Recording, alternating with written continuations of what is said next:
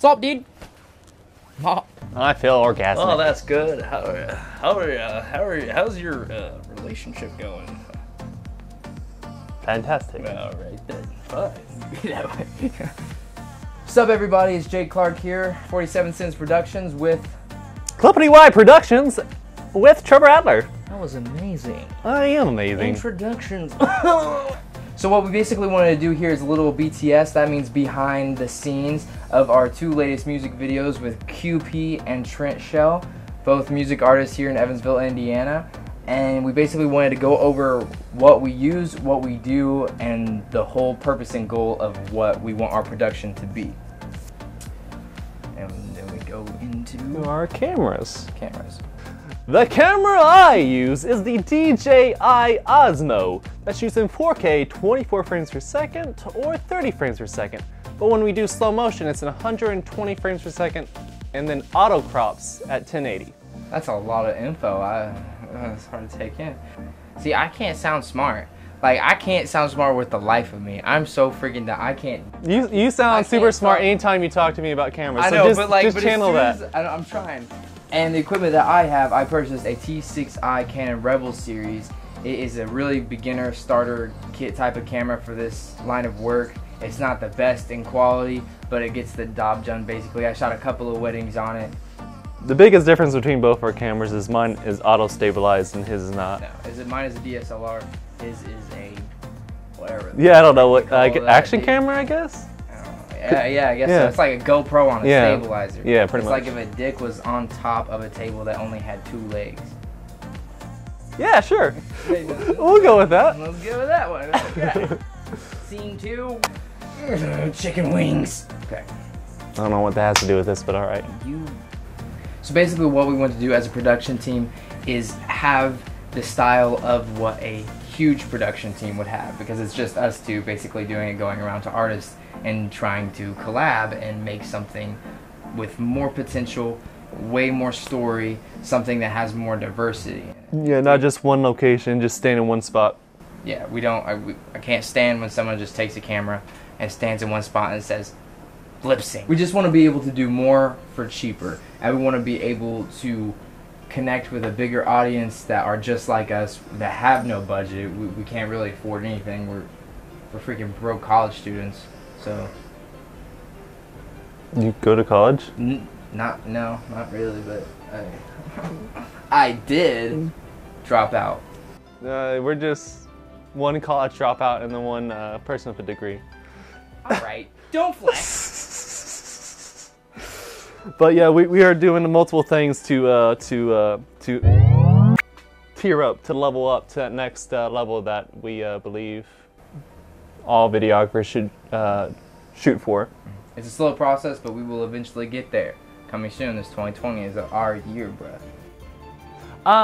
So one of the things that we did to try to up the value of our music video was we used my aperture light and swung it up and down to create this kind of like flickering effect, like a light bulb going back and forth, kinda.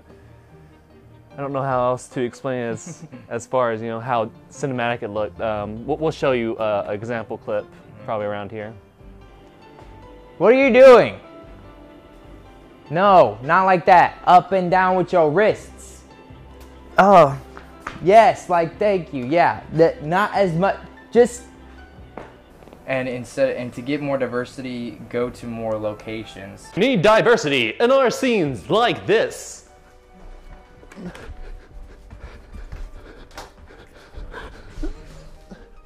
Your background, your scenery tells everything about the vibe of your video. If you want a more grungy look, you have to go in somewhere dark, in which you can also do color effects, and you can basically go anywhere thanks to effects these days.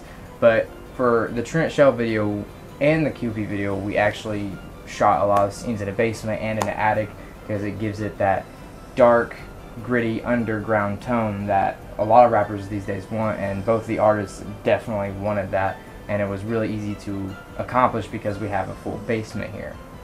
And the only things we actually bought was the rope and the mask. And wasn't it like a bunch of different outfits they wore too? Yeah, yes, also, thank you. No for problem. that. And also outfits. Outfits tell a whole other dimension of what you're trying to tell in your story. So if you have, so for example, there was an announcer, he had to get up in a suit, which I don't really have to explain this. This happens all the time in movies everywhere. You have to fit your persona of what you're trying to pursue to your audience. Because if you're trying to be a gangster and you're dressing like a freaking pop star, they're not getting it. And also, the fog machine I had really helped like sell the atmosphere. You're not a fog machine. You're not a fog machine.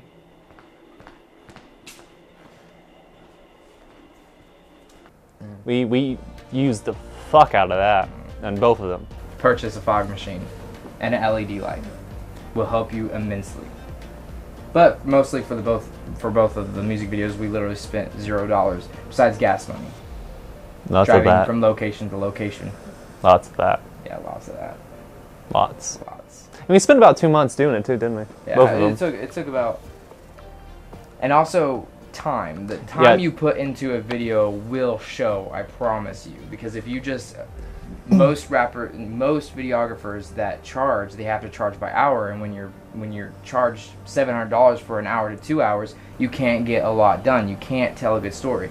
And with us together, we want to be able to be cheap and actually still have the quality of a good story, diversity, and just a good tone to what we want our product to be. And I'm not trying to poop on any of the previous music videos I worked on, but a lot of the ones I worked with Trent, we planned, we shot, and edited all in one day.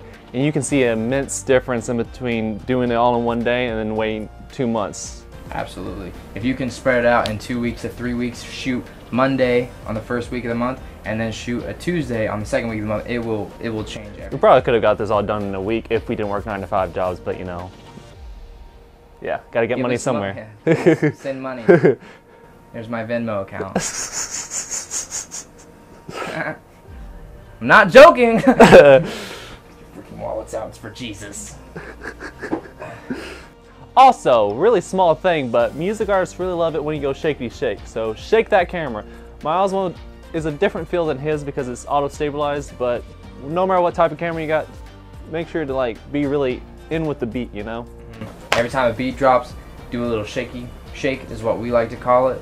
And then on a different scene, same lyric, same song, same beat drop, you do the same motion. And then when you put those two clips together, it creates an amazing effect that you don't have to mess with in Adobe. You just gotta put those two clips together.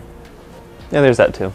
So anyways, thank you guys for watching. That was our BTS about our production, what we basically want to do here. I mean, if you want anything that involves video, we'll fucking do it. I mean, do it.